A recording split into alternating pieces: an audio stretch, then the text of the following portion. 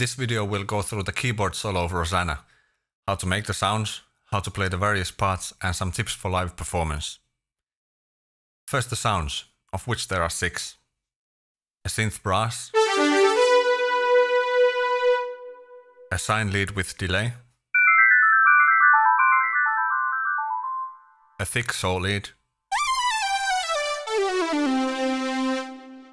a brass section, a filtered pad,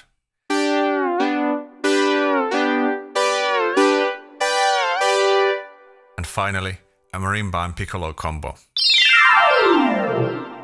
The solo starts with a synth brass, and I hear 2 components in the recording, a synth part and a brass section. The brass section is simple.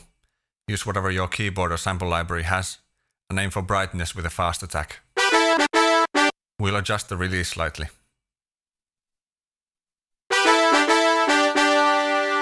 The synth is constructed from a super saw. If you don't have one that's pre-made like this, a saw with detuned unison will do the trick. Longer attack and some release.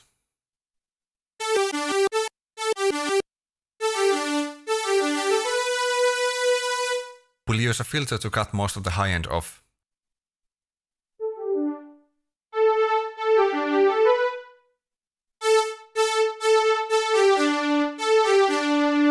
Then to make it sound like a synth brass, we'll modulate the filter with a medium attack and slow decay.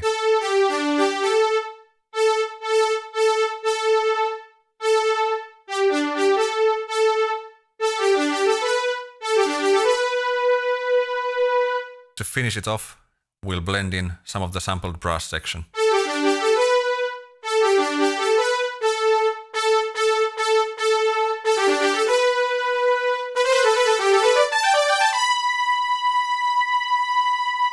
Onto the sine sound, which is very simple at its core. We start from a pure sine tone.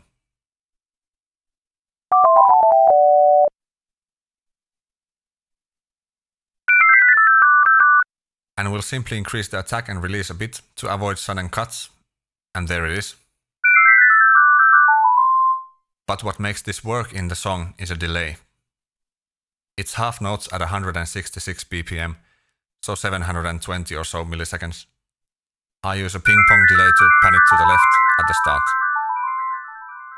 For a single loud delay, set the feedback to 0 and mix to 50-50.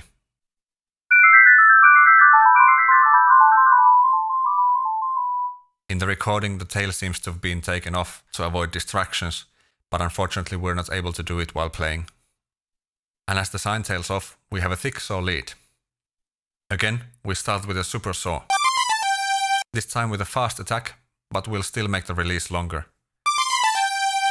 For the wailing effect, we'll use a quick glide.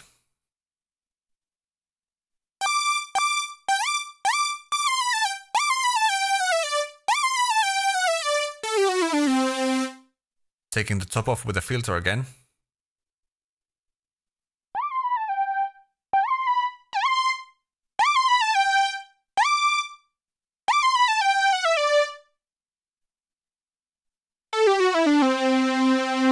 But let's add some keyboard tracking to it, so that we keep the filter sounding more similar across the range.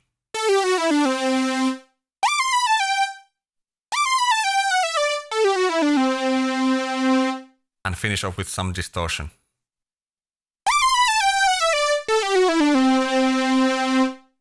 The filtered pad is next, and it starts with a saw. Then a bit of detune. Again, adjust the release to be longer if you need to.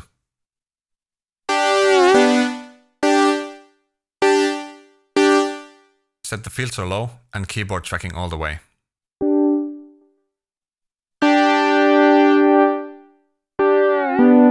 With the filter envelope, our goal is to create the sweeps in its chord, and also to allow the filter to open up the higher we go.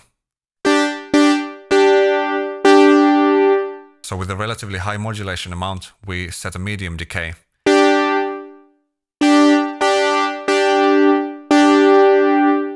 And enable velocity to control the modulation amplitude. This way we can control the sweeps to happen with increasing intensity and avoid them when sliding down.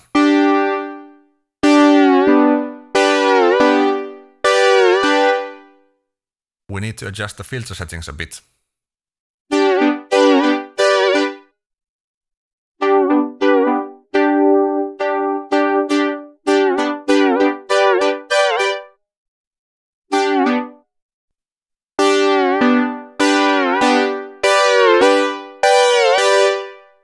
It's not a perfect reconstruction. The original may have had layers, but let's keep it simple. At the end of the solo, we have a single glissando. Now, it's not exactly clear what it contains, but it sounds percussive, breathy, and more complex than a single glissando. So I went with a piccolo and a marimba. Just as an educated guess, and to make the sound more interesting, we have them in fourths. This keyboard can't transpose individual layers, so I'll use the bend instead.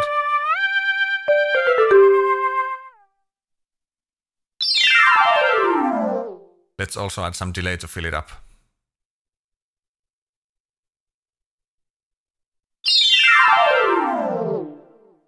Then as a finishing touch, let's apply some reverb to all of the sounds and we're done. Now let's go over how to play each section.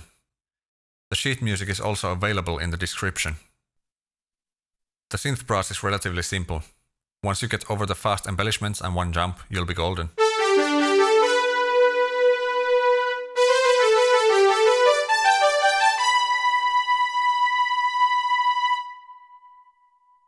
The high sine part seems to cause a lot of trouble. I've seen most people just play the same line over and over again, imitating the delay effect. But when slowing down the recording, there's a clear two-part melody descending throughout.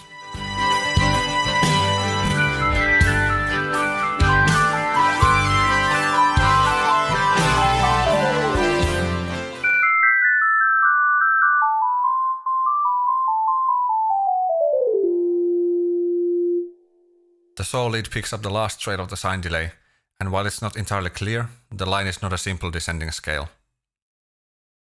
Also, when playing live, it may be easier to skip the small glissando in the sine line that's happening at the same time, and just land on A, like so.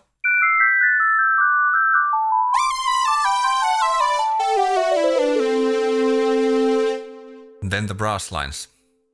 To be able to play this live, we'll skip the first line that overlaps with the sine and saw sounds.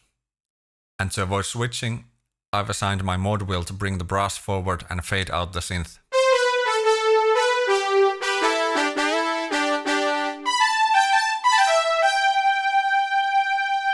Getting the filtered pad slide timing and envelope velocity control right takes some practice.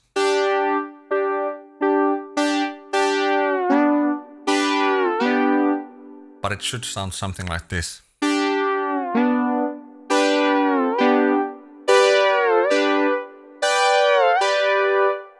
And there we have it. As a side note, I'm using a pedal for switching programs. Here's the whole solo once more.